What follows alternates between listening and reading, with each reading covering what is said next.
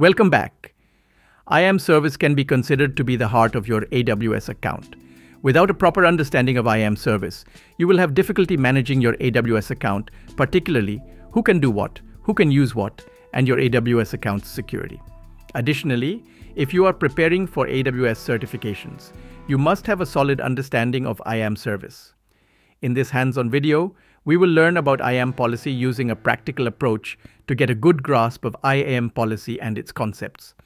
That being said, let's start. Let's learn about IAM policy. Right now, I have opened two browsers. And in this browser session, I've logged in as a root user, right? And in this other session, I logged in as an IAM user, okay? If I click on user groups here, I can see one group, admin group, which is listed here, okay? If I go to the browser on the right-hand side, and if I click on, for example, on users, as you can notice, there is just one user. IAM user SSing is listed here, okay?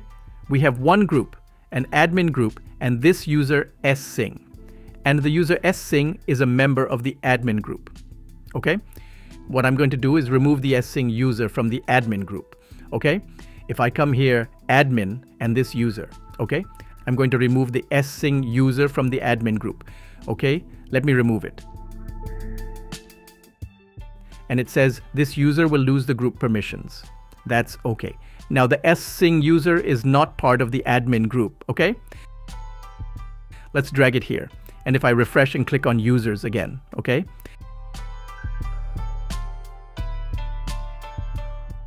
As you can notice, we get the message that you need permissions. You do not have the permission required to perform this operation, okay? Because the SSing user is no longer part of the admin group. That is why this SSing user cannot list IAM users in this AWS account, okay? Which makes sense, right? Because we removed the SSing user from the admin group. The question is, what can we do to fix this issue? We can fix this issue in two ways. Number one is that I can add permissions and use policies. So I can add permissions, right? Directly. The other way is to attach the inline policy, okay?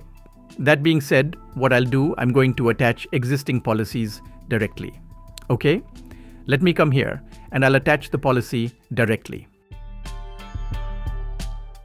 And this time I will assign the SSing IAM user read-only permissions, okay?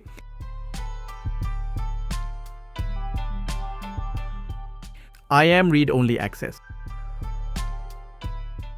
I'm going to assign IAM read-only access to SSing user, okay?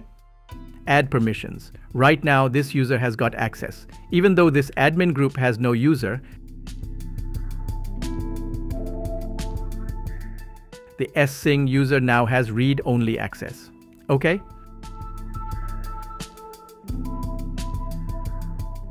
That being the case, now if I come here, this SSing user, this IAM user, and if I click on users, as you can notice, this IAM user can see the list of IAM users in this AWS account, okay?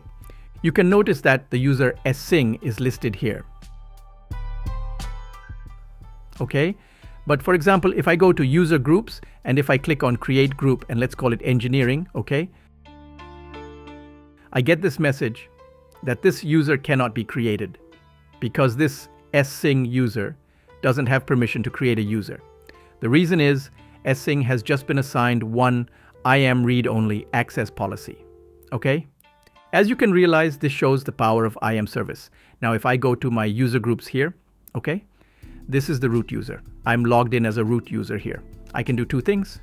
Number one, I can add this SSing user back to the admin group, okay? So that way, the SSing user will be able to create or add users to this AWS account, okay? Added this user. The SSing user is re-added to the admin group, okay? And the second thing, I'm going to create one group. Let's click on create group. Let me create an engineering group, okay? Add policy, add the first one, it doesn't matter. I just want to show you a demo and I will say create a group, okay? Now the engineering group has been created. Let me add SSing user to this group as well. Okay? So now, if I come here user and say SSing, And as you can see here, that SSING user has 3 policies. One is administrator access, that is inherited from the admin group. And the other one is AWS Direct Connect read-only access, which we assign to the engineering group. So this policy, this user is inheriting from the engineering group. The third one, which I directly assigned, is read-only access. You can see that these 3 policies are listed here. As you can see, these policies get inherited in different ways by an IAM user. Okay, now let's see how policies work. Let me drag this one here. Let's see how policies work. Let's go to policies. We have all available policies here. These are all managed policies. Okay, let's look for administrator access.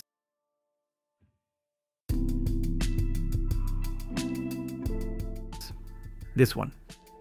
This one is the administrator access policy, and we have seen it before. If we look at the JSON form of this policy, as you can see, we have version here, and we have a statement element, which is a JSON array. What it means is that there can be multiple statements in an IAM policy document. Okay? This policy contains only one statement. The effect is allowed, and the action is star. That means any action is allowed, and the resource is star. That means any resource.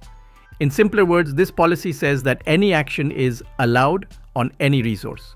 That's why this statement makes this policy administrative policy, okay? Here, this is another view of the policy. We have 365 services. This administrator access policy can administer 365 services, right? As of this recording, this number may grow as AWS is an evolving platform. We can have a look at another policy, which is IAM read-only access. As you can see, the IAM read-only access policy allows one of 365 services, right? This one, okay? As you can notice, there are 365 services. It allows only one of them, okay?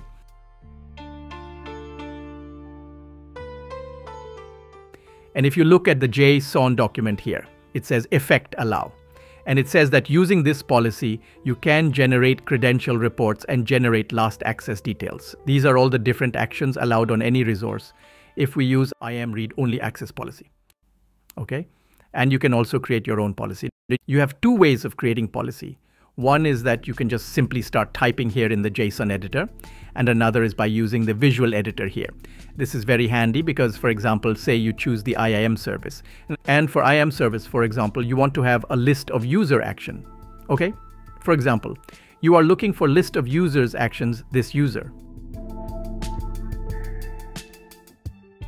This one. And say you want to add additional. For example, get user action. Okay? Right now, in this policy that we're creating, we added 2 actions. Okay? And we can add specific resources or all resources. Let's select all resources. Okay?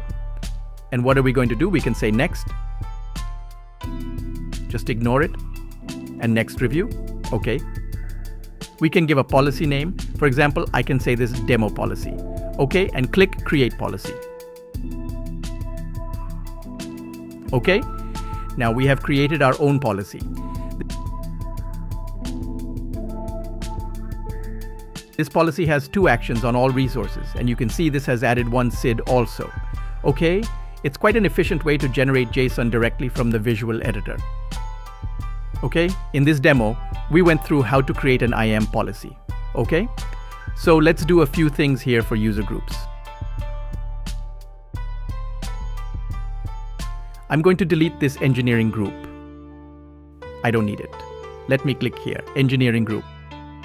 And I'll click on delete, sort of cleaning. This has been deleted. Now the user SSING has full administrator access. Okay? That's it for this lecture. I hope you have got a good understanding of how IAM policy works.